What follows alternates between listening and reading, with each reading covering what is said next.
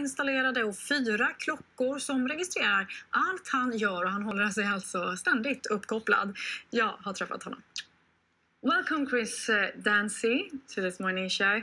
I just have to start with something a bit disturbing that you call me, and like everyone else who's a bit addicted to their phones, a cyborg. Yeah. You have to explain that, but first, what is a cyborg?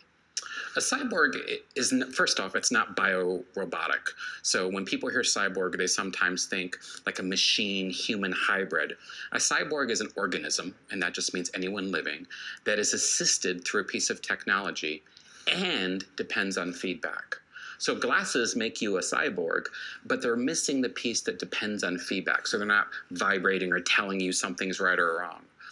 Because of everyone's use of technology, they've become cybernetic. And what we're seeing right now is the rise of the cyborg. Mm-hmm.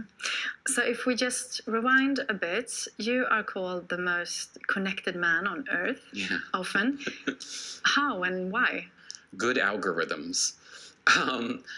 In 2008, I started paying attention to what my computers knew about me.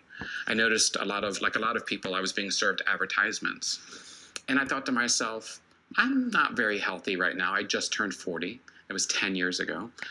I wonder if these ads could tell me positive things about my life.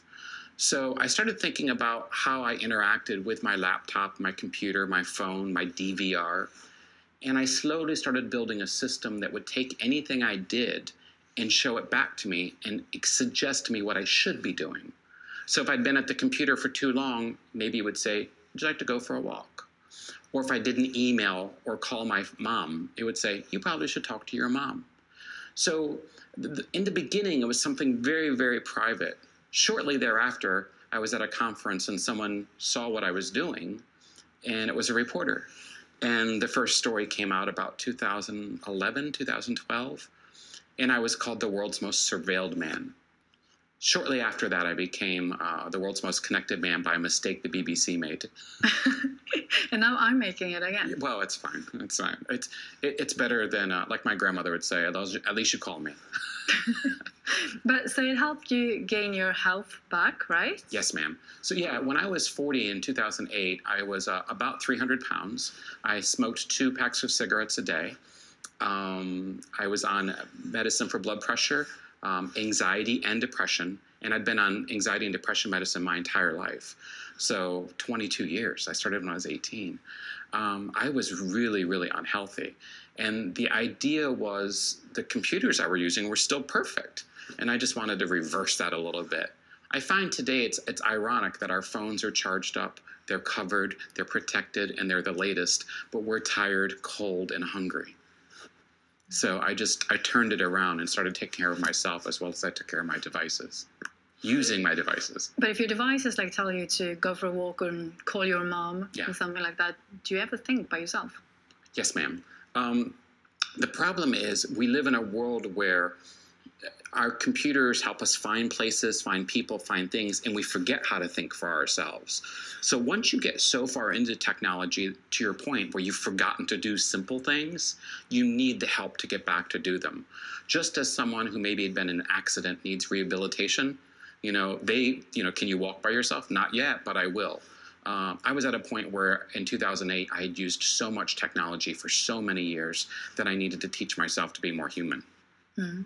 I'm also thinking that for me and for some people, like using the mobile phones, the devices all the time makes you a bit stressed, and then you might have like to put them away to be mindful, like do yoga or whatever.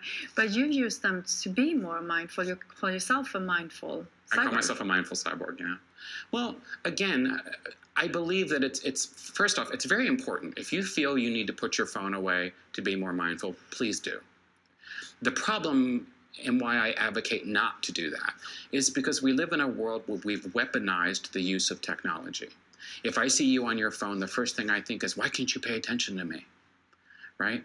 I don't consider that might be your spouse, that might be your work, you might be checking your blood sugar, right? We make the assumption that people are being narcissistic when they use their devices, not the assumption that they're talking to other people. So for me, I understand the need for people to avoid technology. The reality is we live in a world where you can't.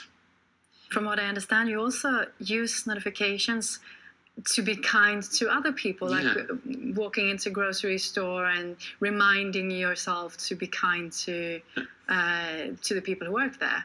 Yeah, I've noticed a disturbing trend in the world in the last 3 years. Our apps have allowed us to order ahead and just walk in and pick up things and leave. Our apps have also made payments very easy, so we just pay with our phones. And I think what I noticed in myself was the more I avoided people with technology, the more I was hostile. And what I found was using technology to remind me to engage with people actually was the antidote. So now when I walk in stores, I get messages, specifically the grocery store, telling me to talk to everyone there. What do you think will happen next, like in the relationship with technology in the world? And well, we're merging. I mean, this is kind of the message of my book, Don't Unplug. The reality is we have merged with technology. We're no longer separate. Many people can't, as you said to me earlier, can't go without their phone. There are, clinics for people who are addicted. First off, no one's addicted to their phone. Can we stop saying that? It's dangerous to say that. And secondly, as we move forward through the next 10 years, there won't be phones to look at.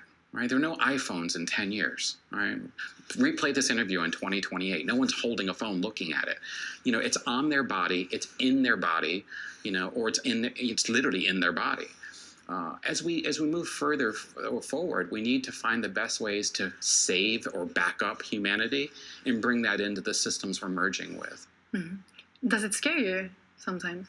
Absolutely. There are days where I'm horrified when I look at the youth. My husband is a school teacher, and I look at their ability to what I would call think, or their ability to communicate. They seem distracted. They seem lost. They seem utterly confused by everything that I would consider to be normal human behavior, and that scares me. The reality is, if I'm more patient, I notice they have new ways of doing things that I don't understand. Mm-hmm. You travel around quite a bit Yes, and talk ma'am. about these things. Is it like the same things we're talking about, the same problems with technologies that we have around the world, you'd say? Yes. No matter where I go in the world, it's become the same. I think the most provocative thing I've noticed is, if you think about it, all 7 billion people, for the most part, have been looking at the same screen for 5 years. So what we're doing is, all over the world, we're seeing similar problems. Governments, politics. It's not that something is spreading, it's just that our ability to be human is being constrained by the interface being the screen. So for example, up until 3 years ago, we only had 2 emotions on Facebook. Now we have 5, right? So as technology companies start to give humanity more access to feelings, we'll start to see this. But right now, it's a very dark time. It doesn't matter if I'm in Singapore, Tokyo, Stockholm, Oslo, or South America. The problems are the same. People are reacting identically. Culturally, we're losing our kind of heritages, and we're creating a new emergent heritage, a global heritage. It's very fascinating and exciting and scary sometimes. Thank you so much. Thank you.